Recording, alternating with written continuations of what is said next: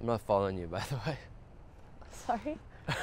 No, I'm just saying, like, I saw you in the metro, so. And now I'm seeing you now, so I'm just, thought you should know I'm not following you. I mean, you caught me, like, I come here every Wednesday, so you caught me on a good day. I come to watch, like, I feel like I'm too far, you can't even hear me. Can you hear me well? This is better. Yeah, so it's like I come here to watch the little boats, you know? Like the waves, the little ripples, something soothing about it, you know? I guess you can say that. Yeah. I have this theory, actually. Do you want to hear it? Mm-hmm. Yeah, you would like to hear it? I don't mean to ruin your picture, but I thought we should capture this moment. So yeah, I have this theory, and I'd really like to share it with you. You seem like someone who'd be very receptive to it. So it's like, these people are out in their boats, right? The people that I'm watching, like when I come here, and I'm looking at them, and they're out in their boats in this like very vast area, right? And you'd imagine that they'd be scared being out all alone in the water, right? With like all this crazy stuff underneath. You know what I'm saying? Like you'd imagine that they'd be scared, right? Mm-hmm. Right? But what really is that it's just the unknown, you know? And, okay, so what I'm saying is that they should be afraid being out in the middle of the water, right, all by themselves, but they're not. And it's like, why aren't you afraid being out in the middle of the ocean all by yourself? And the reason why is because I'm thinking that it's like the cradling of the water, of the boat by the water, very much like subconsciously reminds you of what it's like to be cradled in the crib by your mother, you know? And like what's very much the unknown is actually very soothing, you know? Mm-hmm. Mm-hmm. You know what I'm saying? Are you catching my drift? Well, how do you explain people who feel seasick? Well, I mean, obviously my theory has some flaws in it. It's not like fully fleshed out yet. Can't say I agree with you. No? Why is that? Of course, you may say there's an exception to every rule, but unlike those people you were referring to, I'm actually deathly afraid of the ocean. Oh, is that so? I find nothing soothing about being on a man-made machine on top of the, as you say, unknown. Yeah. As much as I enjoy watching it, I take no pleasure in taking part in it. No, is that something you do often? What do you mean? Like watching and not taking part? Of course not. No? And even if I did, I don't see the harm in that. One can enjoy from afar just as someone could closely. Mm-hmm. That's the magic in visual perception, being able to appreciate a view. Yeah. All right, imagine. Okay.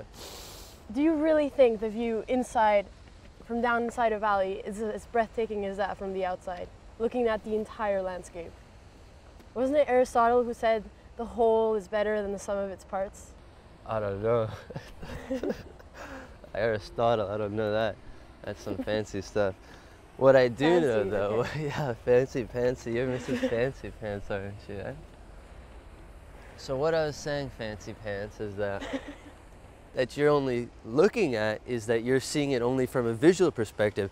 But what about to incorporate all the senses, to incorporate touch, to incorporate seeing, to incorporate smelling, to incorporate taste, to incorporate hearing the valley, hearing the creek, you know, to actually hear the water running, you know? It's like the way I see it, it's like you're almost on this train, you're looking at the world through the glass, you're just perceiving it stop by stop by stop instead of actually getting out and making that what was once just a two-dimensional image into like a three-dimensional image, you know what I'm saying? And like taking that space and making it real. And I think like stepping out of the train, it's kind of like stepping out of your comfort zone, like stepping into the valley is stepping out of your comfort zone, you know what I mean? Like towards the unknown. I mean, like, I personally think that a lot of people who are content watching but not really participating aren't really living to their full potential. You know, they're like, right. No, I'm not insinuating anything by saying that. I'm just saying like, I mean, people are so satisfied with like, with seeing and not actually participating, and it's like, what are they afraid of? They're afraid of getting hurt, or like they're afraid of the unknown? Let me put it in like a visual way. Were you the kind of kid who would go out and play and be very involved and participate? Or would you sit back from a distance and watch? You know what I mean? Like, which kind of kid were you? That's what I'm asking. You know?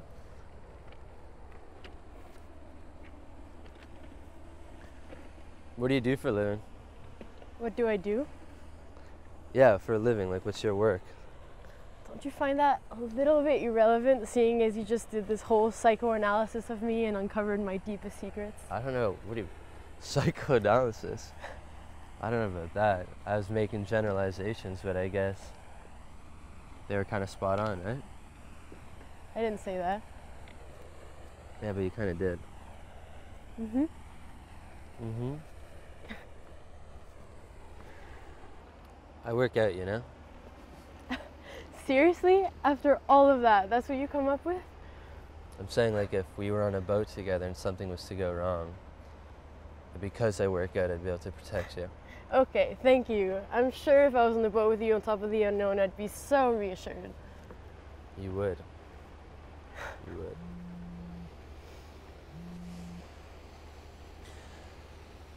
I actually have to get going. I'm meeting someone, but it was very nice to meet you. I'm Ryan. Truly. Julie. It's nice to meet you, Julie.